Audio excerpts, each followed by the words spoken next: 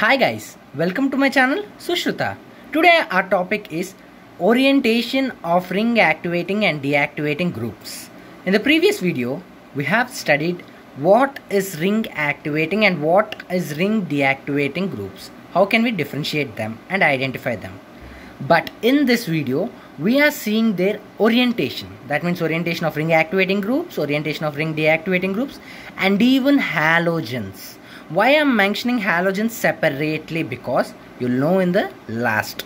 So watch this video until the last. Let's come into the topic. Ring activating groups. Ring activating groups are ortho-para directing groups and they are electron donating groups. Why? Because, for example, consider it as a ring activating group. It donates lone pair of electrons towards this benzene ring. That means this is a group which donates the electrons. It is the reason why we call these groups as electron donating groups. Okay, next, and these groups even show positive I effect. I means inductive, so they show positive inductive effect. Ring activating groups examples are ammonium, NH2, OCH3 and methyl. That means ammonium, methyl and methoxy, and etc. We still have some groups. Ring deactivating groups, they are meta directing groups, we know it, and electron withdrawing groups. That means, look here, that means these are withdrawing the electrons from the benzene ring. So these are known as electron withdrawing groups, and these groups even show minus I effect. Example, NO2, cyanide or nitrile, carboxylic acid, CHO, sulfonic acid, etc. etc. Okay. First, let's see ring activating groups orientation. Orientation of ring activating groups. Look here. This is a ring activating group. It transfers its electrons towards the benzene ring. That means here it forms a double bond and we get a positive charge. See here, we get a double bond. But carbon, due to its valency, it cannot accommodate 5 bonds. So this double bond or lone pair of electrons gets shifted towards this carbon. Here the negative charge comes and this bond again shifts. So here positive charge. With these negative and positive, there forms another bond.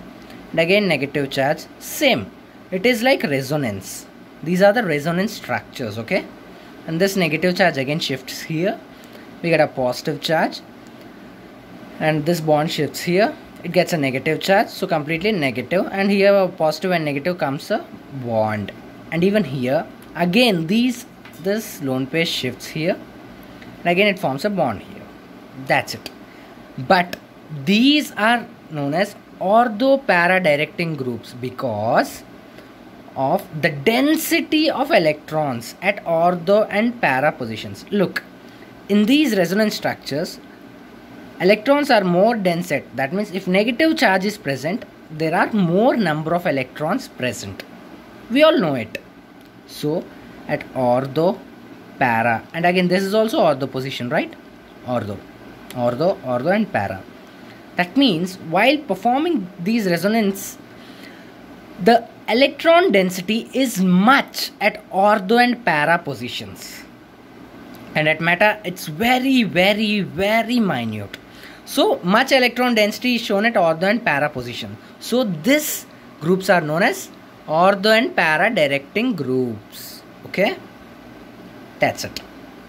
And amino group, methoxy group are all examples of ring activating groups. As I said before, here look. Okay. This also happens in the same way. The lone pair transfers here and this lone pair again shifts here. That means the bond shift occurs. Same as in resonance structures like it performed before. Look here, again the bond shifts here. And here we'll get a positive charge. With this negative charge, it forms a bond. And here we again get a negative charge. Here bond shift occurs. We get positive here. And with this positive and negative, it again forms a bond here. Again this bond shifts. here positive charge, and here the positive charge neutralizes due to the shift of electrons. So finally this will be formed. Same for methoxy group also, same structure. Okay, next, this is ring activating groups orientation. Okay, next, ring deactivating groups orientation. Ring deactivating groups means, as I said before, these are meta directing groups. Why these are meta directing groups? Look, while the transfer of, delocalization of electrons occurs here, see, the positive charges are present at ortho and para positions. Look, that means the electron density at ortho and para positions is decreasing completely. If it drastically decreases, then the meta position will have more electron density. That means this position has much number of electrons, and here the electron density will be high. So in ring deactivating groups, the meta directing groups, because the meta position has high electron density when compared to ortho and para positions in ring deactivating groups. Okay, and these are also known as electron withdrawing groups, because these withdraws the electrons from the benzene ring. Look at this arrow here, the lone pair shifts or the bond shift occurs. So it is withdrawing the electrons from the benzene ring. So this group is known as electron withdrawing groups, and this also show minus I effect. Look, see, here this bond shifts here, then oxygen will have 3 lone pairs. That means negative charge forms. Both is indicated here. Any one can be indicated by you. That's of your choice. Okay, and this bond shift occurs. So here double bond, and here negative charge, or 3 lone pairs on this oxygen, and positive charge occurs. Then again this bond shift will occur, which provides a negative charge here. This negative along with this positive forms a bond, C here. And while this bond shifts here, we'll get a positive charge here. That was indicated here. Again this bond shift occurs, and this carbon gains a negative charge. It attains a negative charge, and negative along with positive forms a bond, like here. Again here we get a positive charge. That means electrons are less. So the bond shift occurs from here, from this carbon. Okay, this bond shifts here. Look here, along with this positive charge, it forms a double bond here. This is ring deactivating group. Cyanide group also will be same. Lone pair will be shift towards the nitrogen. Okay, and the rest all processes completely similar. Next, halogens. I said you before, these halogens should be told separately, because there is a twist for these halogens. In movies we'll have twists, right? Like that, in this concept also we'll have a twist. Look, these halogens show minus I effect. That means these groups are minus I groups, but generally minus I groups are meta directing, but these groups are ortho and para directing. Sir, why you said that meta directing groups are electron withdrawing groups and they show minus I effect, and ortho para directing groups are electron donating groups and they show plus I effect? How can you mix these both? But yes, it happens. See, halogens are very electronegative. Their outer shell has 7 electrons, 1s2 2s2 2p5, or ns2 or ns2 np5 is their outermost configuration of halogens. That the outer shell has 7 electrons. Okay, here we have 3 lone pairs and 1 electron bonded with the benzene ring. So the outer shell has 7 electrons.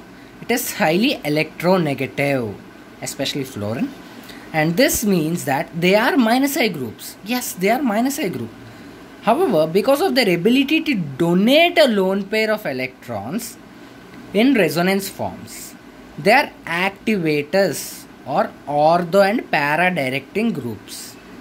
Actually, they are minus I groups and highly electronegative groups, but Because of their ability to donate the lone pair of electrons in resonance form, while performing these resonance forms, look, it is shifting the electrons. That means it is donating the electrons towards the benzene ring.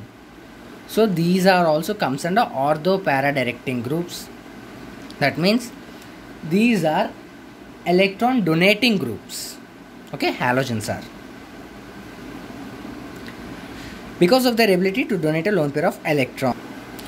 So look, that is just a small exception. Remember it. If anyone asks you about halogens, it is a -I group.